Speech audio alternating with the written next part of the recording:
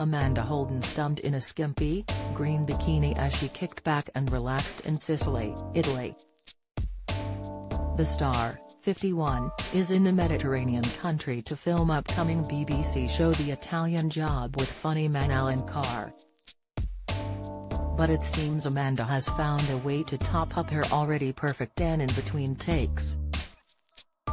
Lying back on a boat, the star soaked up the sun in the luminous swimwear, while just placing the triangle shapes over her breasts to prevent tan lines. The Heart FM host donned a stylish pair of sunglasses and a headscarf to keep her blonde tresses out of her face. She captioned the snap, "Veni vidi Amavi," alongside a green heart,